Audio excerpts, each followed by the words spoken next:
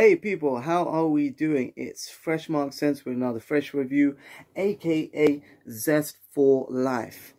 Today I'll be checking out some fragrances. Well, let's start with how I came to this video. I was walking outside, it was a cold day, very brisk, and I was thinking of cozy scents, and I didn't want to do the same video as the last previous ones where they were kind of warm, spicy, sort of cinnamon. You had some alcoholic rum notes, and we've gone through the leather notes and the very sweet and gourmand amber notes.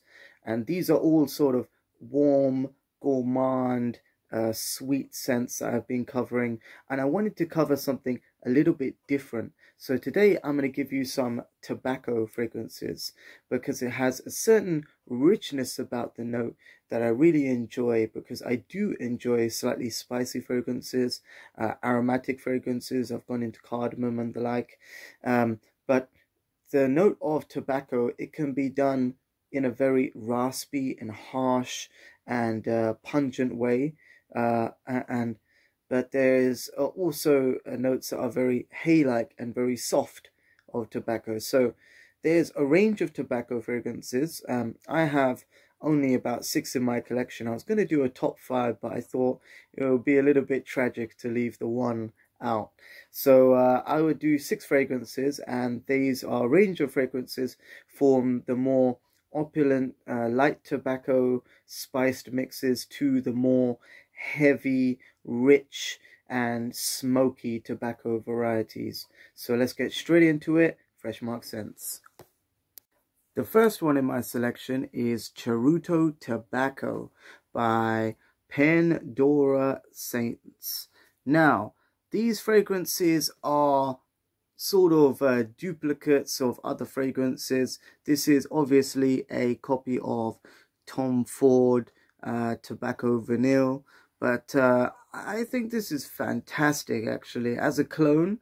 I mean, I've smelt the real Tom Ford Tobacco Vanille. It does have a richer, more spicy and in-depth, more complex tobacco, and it has a more almost mince pie like dried raisin fruit profile to it, which is more high definition, let's say, than this fragrance.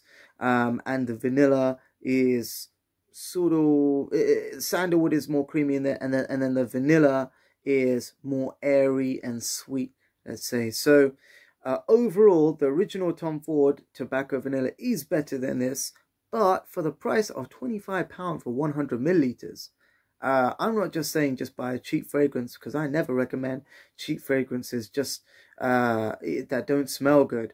I'm recommending this cheap fragrance because it smells good, right? £25 for 100 milliliter, you get the same scent profile, but more blurry, let's say. So you get a nice vanilla, which is powdery, it's a little bit creamy. You get the dried fruit. The dried fruit is done very nicely in here, and then they mix a little bit of cacao dusting to make it more chocolatey, mixing its own sort of flavor of the tobacco, because the tobacco in Tobacco Vanille Tom Ford is more smoky. It has a slightly more smoky note to it, but this has that same spicy top note of the tobacco leaf, but it's mixed nicely with cacao. So it slightly veers into its own thing, and that's what makes it a great dupe, really. It's supposed to be a clone, but it's more of a dupe, let's say. It's like a, which I know duplicate means double exactly, but it's sort of copying it, but it's doing it in a slight offish way that is its own thing, just because of the mix of cacao, and when they blend the blurry vanilla and cacao dusting is sort of chocolate vanilla, and the dried fruit is more of a curve like this, then you're getting all the sharp notes of all the flavors in between.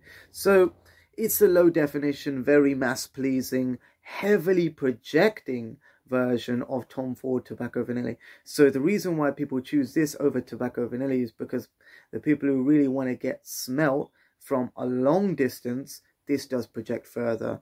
And I wear this when I'm going out, like, I don't know, if I was a protester or whatever, going out and I just wanted to expel that strong scent that is rich, a little bit smoky, sweet, but that vanilla that projects is very warming, rich, and sensual. Actually, I think it's very nice, but it could do with a bit more high definition treatment, like tobacco vanilla in the vanilla, to stop it from being a little bit meh in the dry down with the vanilla.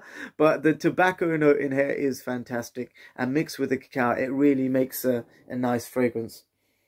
It's just the vanilla at the end, it sort of dissipates. It spreads, and it actually projects further than you can smell. So by the time you've actually worn it for a while, that vanilla, it's spread into a ciliage of the air, and you can't smell it so much on yourself, but that's because it's all around you. So don't forget that when you're wearing Charuto tobacco, it is a great projector, a lot of ciliage, and a fantastic scent. Let me talk about the top notes when I originally spray this. There's quite a few sprays actually.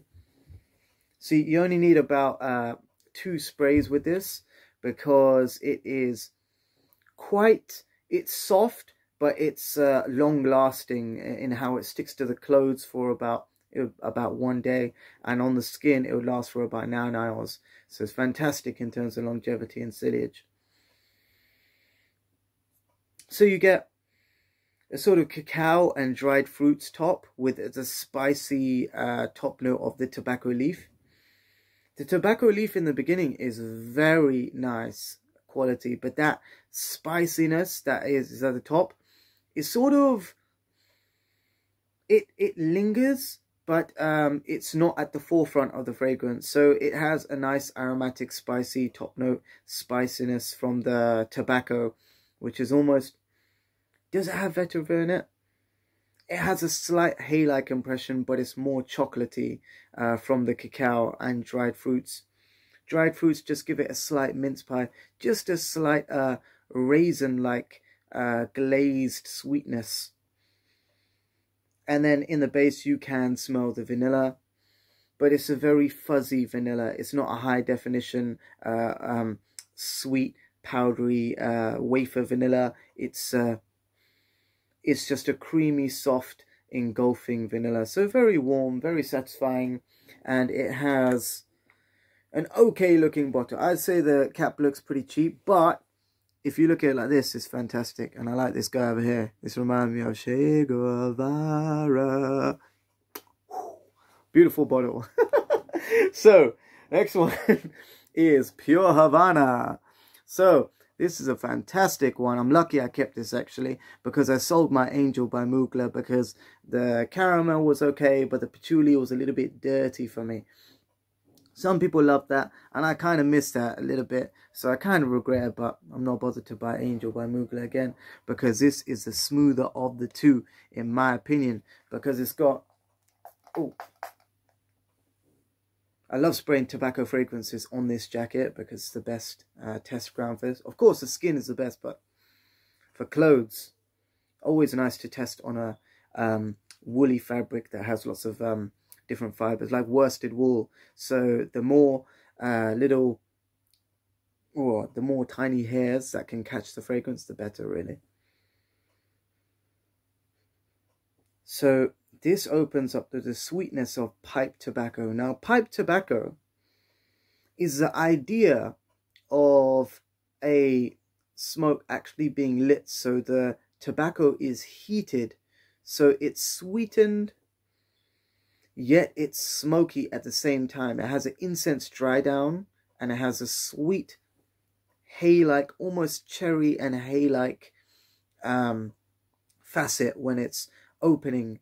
It has that sweetness, and then the cacao and honey sets in. What I really like about this fragrance is the blend of honey, cacao, and tobacco. It is a little bit powerful if you just sniff directly, but this lasts for a decent amount of time. I love the longevity of Angel by Mugler fragrances. I think that's why they've been such a collectible later on, because some fragrances during a lot of fragrances during the pandemic, from 2019 onwards, the longevity has been reduced because, I don't know, people reduce spending and the like, and they just reformulated everything. But Mugler by Havane has always stood the test of time in terms of reformulation and really lasting a long time, and this is no different. So that almost hay-like cherry lit tobacco with the honey and the cacao is a sweet honey chocolate. It reminds me a little bit like a Toblerone, actually, when you add up all the flavors. Like a sweet, smoky Toblerone with a glazed cherry on top, let's say. Looking like a gourmand, almost ice cream, almost. All of these scents coming together. Just imagining it pile on top with the little cherry pipe tobacco on top. Very nice, very sweet yet sensual.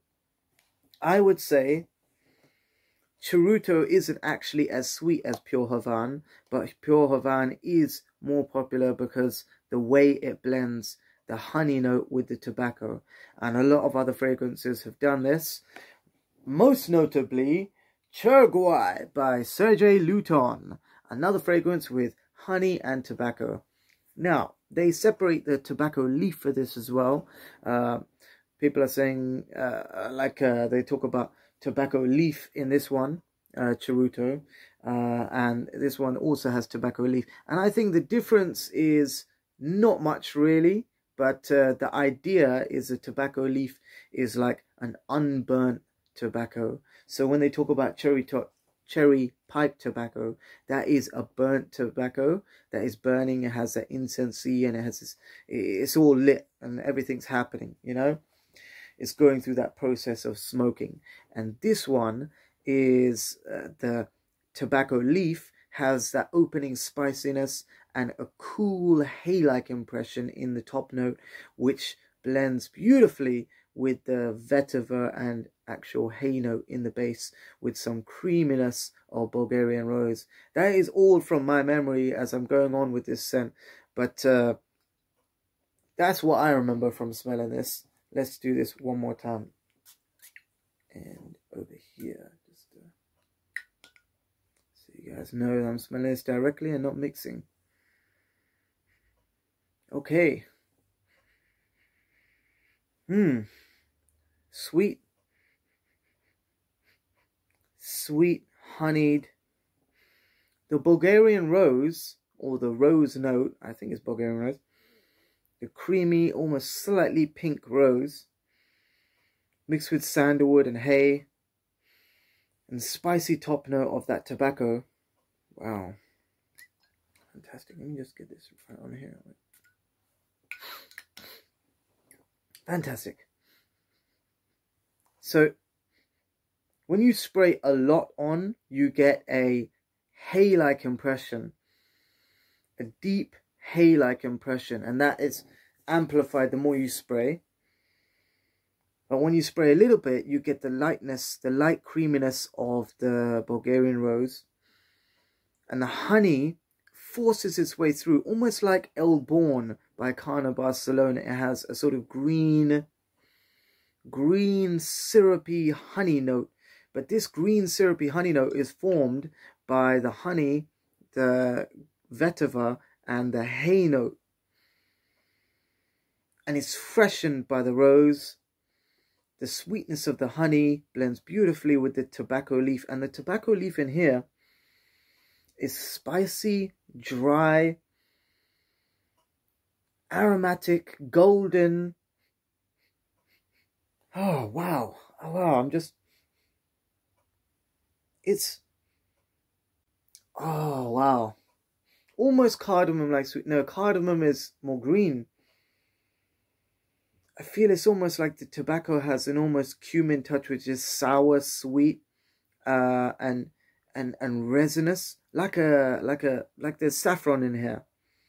It feels like there's saffron in here, but that is just the contrast and the clash between the spicy, dry, aromatic tobacco leaf and the sweet honeyed note that is prolonged in its creaminess by that pink rose. It's fantastic fragrance. A lot of people saying hype train, whatever. You know, you can talk about hype train, but this, when I came into Harrods and I saw this first time, I said, I got to try that. A lot of people have been talking about that. And wow, I was like, you know what? I believe the hype.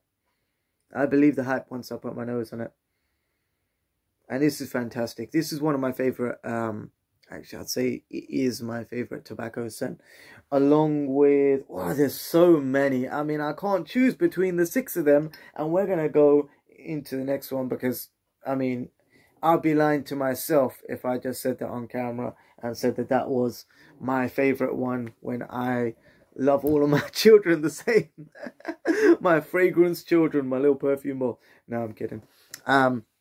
BVLGARI Man in Black.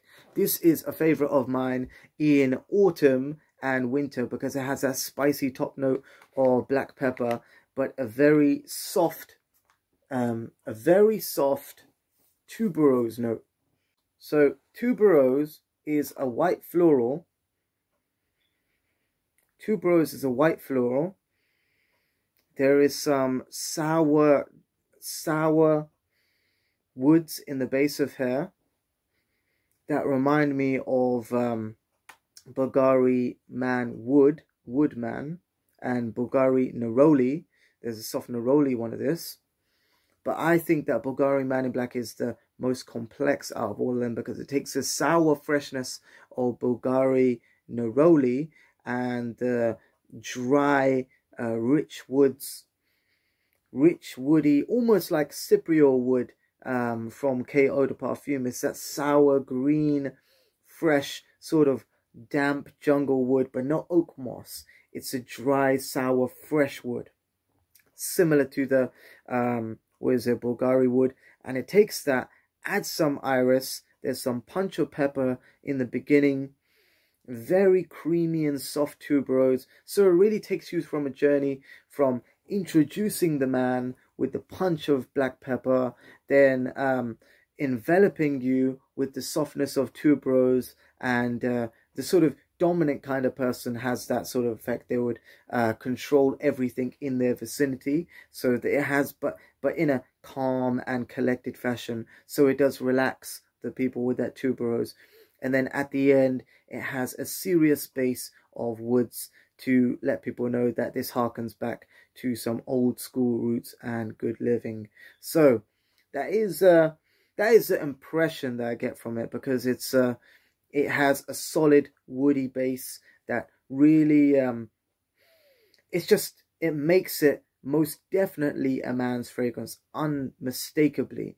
And I think that white floral in the middle shows the versatility of the kind of man wearing it, that he is unafraid of wearing something slightly opulent and a little bit white florals that would be feminine, but use it in a masculine way to provide some calm and strength at the same time. It's a great mix of calm and strength.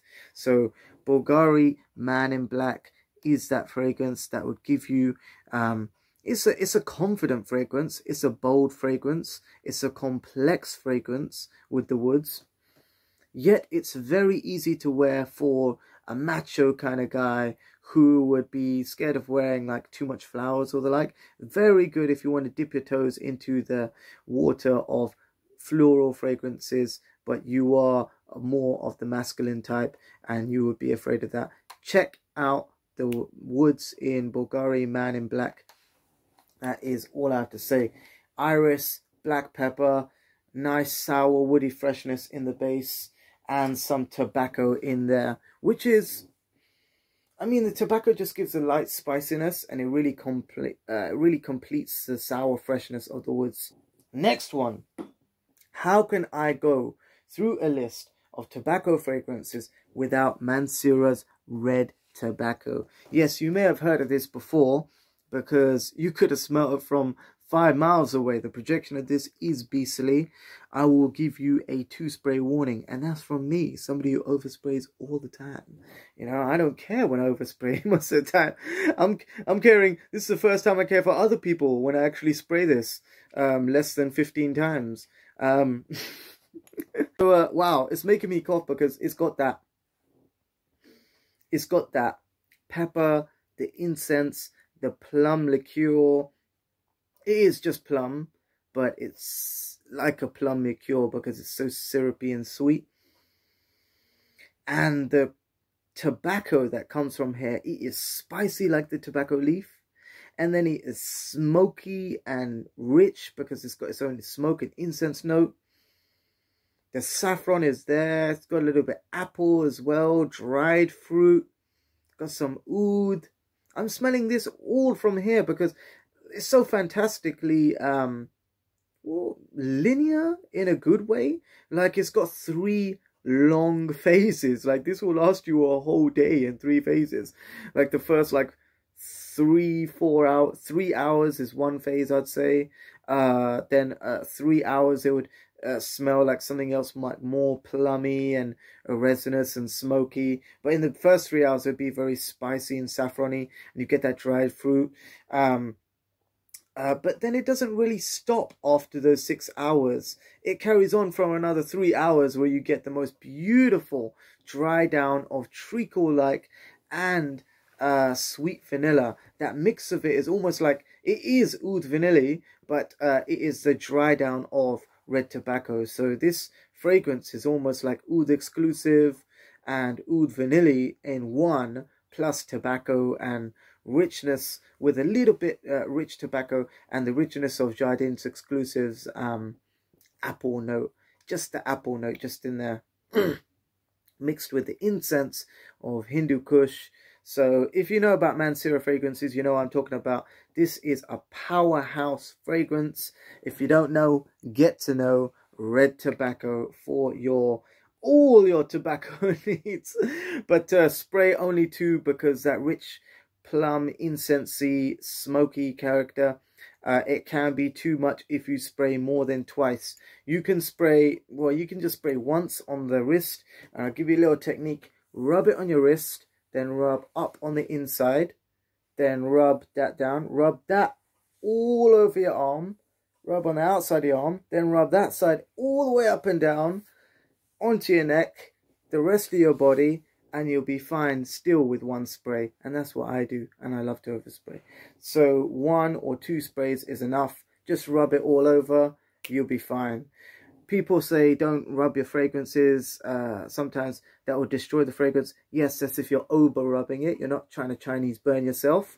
You are just trying to apply the fragrance around without scratching it out. And because it's such a long-lasting fragrance, it's made to be dispersed. So definitely check that one out, red tobacco. And the last one, my most versatile tobacco fragrance, the most masculine, well-known date night fragrance, Dolce&Gabbana The One Edp perfume. Yes, this is the year I'm giving it a lot of love because last year haven't really checked it out too much. I do like ginger in a fragrance to make it aromatic. I love cardamom. It's got a bit of vetiver, a bit of tobacco, lavender. Not many fragrances I like with lavender actually, because the softness sometimes loses a punch of things, but this has a nice calming lavender, and it's sweetened by orange blossom and made tiny bit spicy by the tobacco, and that aromatic ginger is fantastic. I just love it. I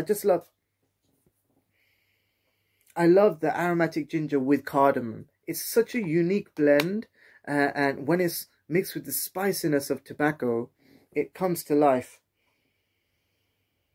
Yet it's not sporty. So musky ginger has been used in white eau de parfum to create a very fresh sort of bergamot inspired thing. But this tobacco fragrance stays not hay-like.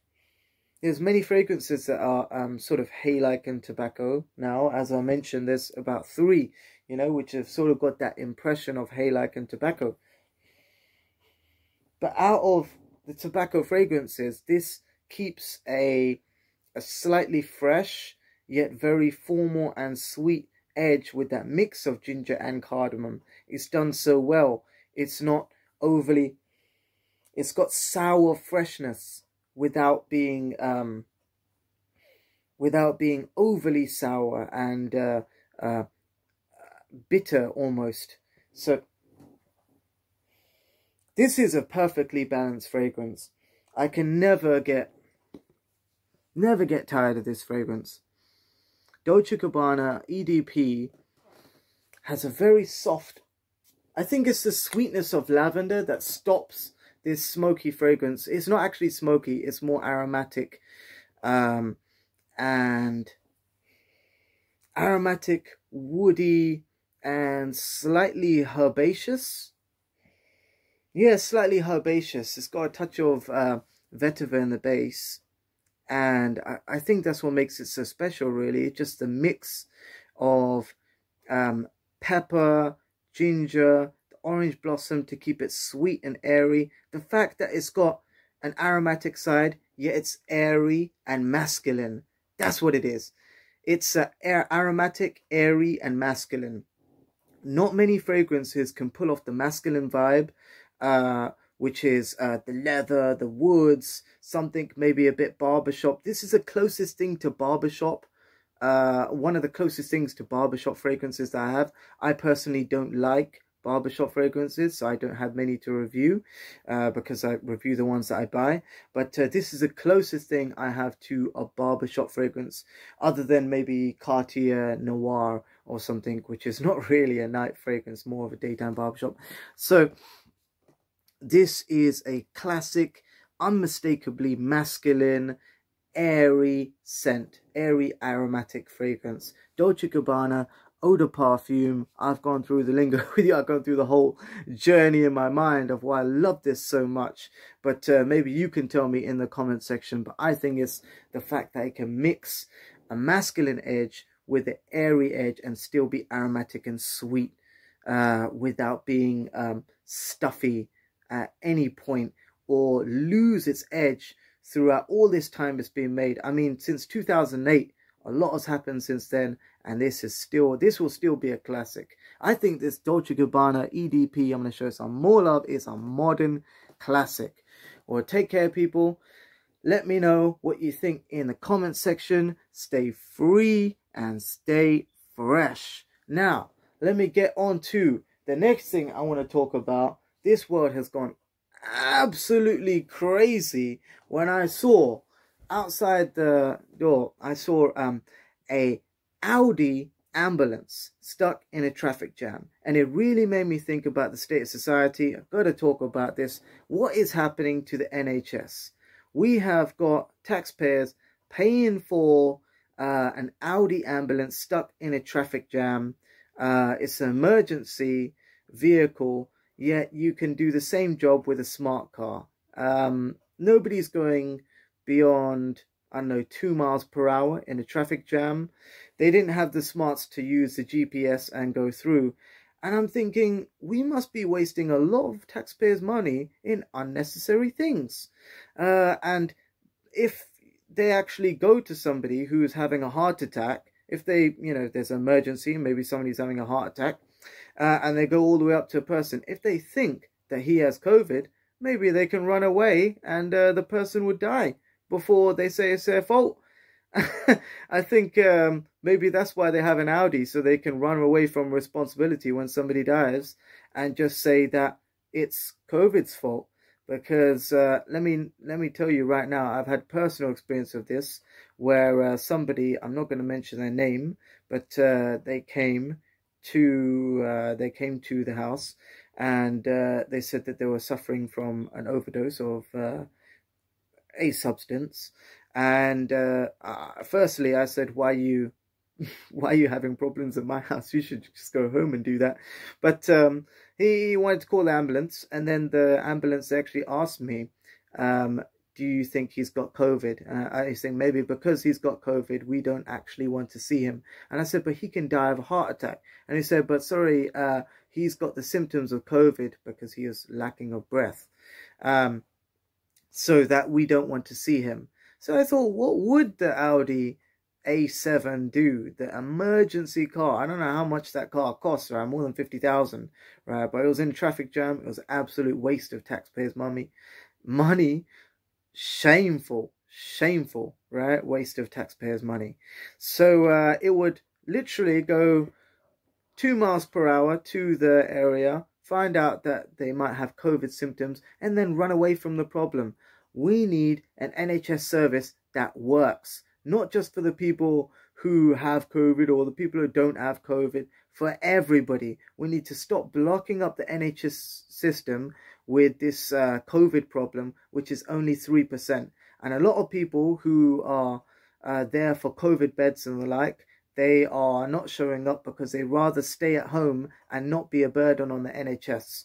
So the NHS needs to be reformed, because the health secretary at the moment is an accountant and he does not listen to doctors' advice. The doctor's advice is not to take the vaccine, because the vaccine, you'd have to be boosted every month to have the same immunity as somebody who is convalescent. That means somebody who has gained COVID from somebody else and gained immunity through natural methods, convalescence.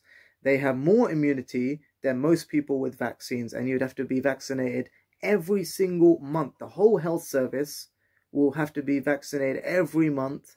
It'll be a whole drain on a taxpayer's money, and we just can't do this in this financial system. It doesn't really work.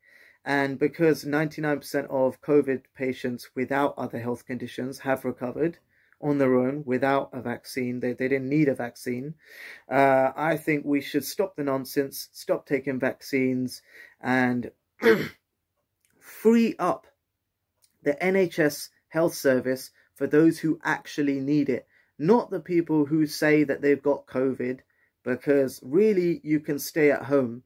And if any of the vaccines don't work, then maybe it's time. But not many people have actually died specifically just of COVID. Now, I may be called like it's almost like a Holocaust denier or something by saying this, by saying not many people have actually died specifically of COVID. Now, I will say this because people have died of COVID only when they have other health conditions. People who are already sick. Most people don't need hospitalization, and it's actually a burden on the NHS that people have said that they've got COVID and have taken all the places of the NHS beds, when people with heart attacks and heart conditions who really need the help can't actually get the NHS's help. So now the NHS is overburdened by people who are paranoid that they've got COVID, but they actually either haven't got COVID or they can just recover on their own at home. So we need to, the only way to get back to normal is to start acting normal. And that is to free the NHS service and allow all patients to go through. And if you have COVID, I think the advice should stay the same. Stay at home. If you do actually have COVID, the best thing to do is stay at home. Now again, you go for walks, do a little bit of light exercise, get some fresh air. It's all about keeping the window open, and I hope for the best. I hope you all to get better. You know, I've had people telling me that I hope you die with COVID just because I haven't gone onto the public transport system with a mask, and I think that is monstrous. We need to stop blaming the unvaccinated for the vaccine not working. The vaccine, after taking 3 boosters, just accept it. The vaccine doesn't work. And if you got COVID after taking a vaccine, then that means that no other vaccine is going to work. And you might as well just wait out for your immunity to do its job. Because if it doesn't, then you're probably going to die. And yeah, it's a shame. I don't want to tell people that they want to die, but I'm going to tell people to wake up and take as many opportunities in their life as possible before that time comes. So I say, wake up, people, go out without a mask, enjoy your lives, because it is too short to be staying at home. Unless you got COVID, you know you got COVID, just stay at home. It only took me about, 2 weeks to recover from COVID. Like fully, no, 3 weeks to get my, 4 weeks to get my scent back completely. And I thought I was living in black and white, you know, losing my sense. So the only way to get back to normal is to start acting normal. just stay at home for 2 or 3 weeks if you really got the COVID, but you can still go about your normal daily life because it's not as contagious as people think. So let me know what you think in the comment section about all this. Stay free and stay fresh.